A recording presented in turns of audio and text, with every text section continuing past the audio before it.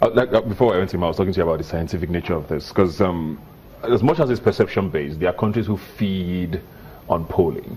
I mean, I think with the U.S. elections last year, they were even poll of polls. Yeah. At some point, they were polling polls to know what, and all of that eventually still failed. Because people believe there's a scientific nature to a lot of this. You know, the poll, like you said, demographics, the poll, there's supposed to be a pattern to this. So you're saying it's all just completely perception? It's a survey. A survey simply is asking your opinion on specific questions. And your opinion is exactly that, an opinion. It's not fact. So what statistics tries to do is to interpret an aggregation of opinion and to say how much does this reflect fact. Okay? So this is what it is. So for example, the most popular poll in the world is the Corruption Perception Index, which is very popular. But if you look at the statistical basis for it, it has inherent flaws that makes it inadequate for interpreting the corruption levels of a country. For example, the Asians measure corruption in terms of impact. Not how much is stolen or what was stolen, but what is the impact. Okay? The Americans measure corruption in terms of the spread. How widely, how corrupt is the generality of the people. Here, we measure the intensity. How much did he steal? It was just 6 million. Yeah, exactly. So the man that stole 10 billion is more corrupt. Exactly. So when you look at this, for example, when there was the Enron crisis in the US, that year Nigeria ranked third most corrupt. US was still among the best guys. Yet 20 trillion was wiped out of the US stock market. That is Nigeria's budget for nearly 900 years, stolen in 1 year. So you see, that shows you the inherent flaw in these kinds of measures. Yeah. So because it's an opinion, we have to first of all accept that this is people's opinion, and in translating that opinion into a statement of fact, we have to correct for perception bias. And there are statistical methodologies for correcting for perception bias. Okay, I want to look at another poll now. And it's on the Made in Nigeria dress day. Did you know there was a dress day for Made in Nigeria? Is this Sunday? Forgive me. And it says Nigerians express support for the Made in Nigeria dress days as a means to stimulate economic growth. And 83% showed overwhelming support for it, regarding that Monday and Wednesday should be proposed by the presidency. Okay.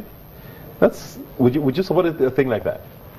I mean, a specific day to wear Nigerian outfits.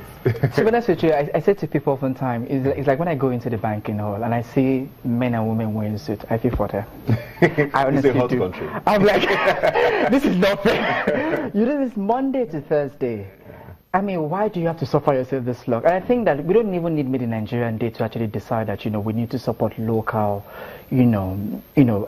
production. Maybe the more we support, maybe the more they become accessible. I think, the problem, people like me and a few other value Made in Nigeria, they're quite not affordable. If I'm buying things for equally the same amount I'm buying things any other part of the world, where it's probably better quality, well made, good finishing, I would rather go for that than go for Made in Nigeria. Probably because we haven't understood the mass production way of things yet, isn't it? Yes, and it's also because even when we do, the cost of producing locally is quite expensive. It's still very, I'm a big fan. I've been doing Made in Nigeria before anything called Made in Nigeria. I wear Made in Nigeria a lot. But the problem is you cannot look at that and then think of the cost and then want to do this all the time. Because I think if I'm buying an equivalent of £800 worth of suit locally, I mean, seriously, I'll get a cheaper version somewhere in England. So these are the things I think people ask. But how do we then support? You don't only support Made in Nigeria, but what are the infrastructure available for people doing Made in Nigeria to ensure that it's accessible, it's cheap and affordable, and production is also very, good quality for people, where we can start exporting, beyond just doing for ourselves. But that's the mentality. We always want to do for ourselves. And if we're going to make money, it's not just by doing for ourselves only that, we're going to make money from. Yeah. To go back now to the poll I talked about sexual minorities now, what do you think is the reason for opinions like that to start shifting? Because most times, like you said, you do an opinion poll today, you find out a month later it's almost completely different, or you see an increase or a decrease. In an issue like that, what would have caused that increase in, in support for sexual minorities? See, the law in itself is set in a sociocultural and political context. That context is also evolving. We had a military rule back in the days, 1999, when our current constitution was created. We've been in a democracy since then to this point. Responding to say the law, as we have it, is set in a sociocultural and political context. Those contexts move over time. So polls like this give us a reason to start asking, is any of the context moving?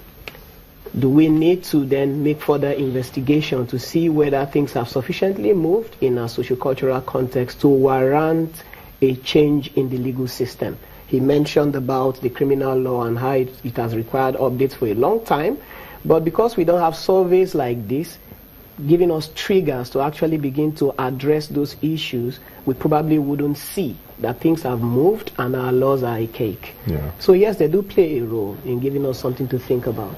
On a final note now from you, Olumide, now, with the work you do with Tears, what are some of the things you want to see happening going forward? Because it's a very touchy issue with Nigerians. It's a very sensitive issue. I'm sure people are even watching now just like, what are they really talking about? What do you want to see going forward? I think what I want to see is the fact that we don't have to sit here debating access to public health. We don't have to sit here debating access to justice. We don't need to discuss access to education and all of those things based on sexual orientation. It's very problematic. We should be able to have a system where people are free and be able to be themselves. Yeah. As long as, who they are doesn't infringe on my human rights or your human rights, we're fine. We don't need to create, another system, another broken human rights system where even already we people were used to human rights violation. I mean, there's another point I had where it says many Nigerians don't report human rights violation. We're used to it, we live in it, so we can't even understand why people say this is a problem. I can't access public health because of this or that. So I think what I want to see is a country and a system where we respect human rights and access to. How far are we from that? We're very far, like 20 years. 20 years is not bad. But we've been on this for 12 years. This is about 12 years on this. So if you had 20 plus 12, that's 32 years. It took US more than 250 years to get there. Yeah. So we're catching up with time. Well, thank you very much, guys, for being here today. It was an absolute pleasure talking about this. Please, maybe we should do a poll on how people feel about Rubbin minds. I don't know. that would be an interesting one. If it's bad, please don't give us the results. Thanks for being here today.